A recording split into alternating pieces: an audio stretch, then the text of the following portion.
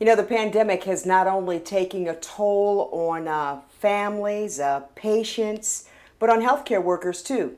We have a GBMC nurse who wrote a blog about her 80 days working in a COVID unit. Jamie? Yeah, we call on Abby Isaacs to tell her story and about the words that she hopes all of us will learn from her experience. It's been months of exhaustion, stress, and grief for GBMC nurse Avery Wrigley, but she would do it all over again to help her patients. And she hopes her experiences push people to continue taking the pandemic seriously, even as things start to reopen. I think it still hasn't fully set in, even after all of this time. It's been 80 days since Avery Wrigley's unit became the COVID-19 floor at GBMC. It's been very, very busy, and it's been very stressful. 80 days of constant scrubbing and sanitizing. Take the gloves off again, then wash our hands again, then put new gloves on and go into a room. So it's a lot. 80 days of doing everything she can to help her patients during a crisis.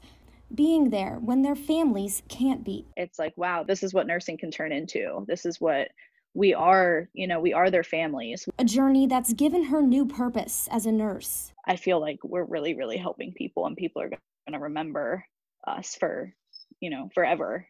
One moment she'll remember forever, when one of the unit's first COVID-19 patients was moved into hospice care. She was up and down between our unit and the ICU.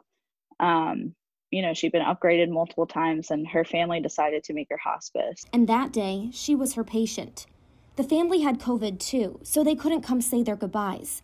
Wrigley FaceTimed them in. It just kind of hit me like, this is the last time that they're going to see their mom, and it's through a FaceTime screen. And I think that that's just, it's huge, because I don't think that people realize the severity of it until it affects them directly. And that's what she hopes people understand by hearing her story. She says they continue to see more and more patients, and as things reopen, she hopes people are responsible, not just for their sake, but for others. I understand we can't keep things closed forever, and that it's just super important not to forget what this has already done and what it can, it still has the potential to do.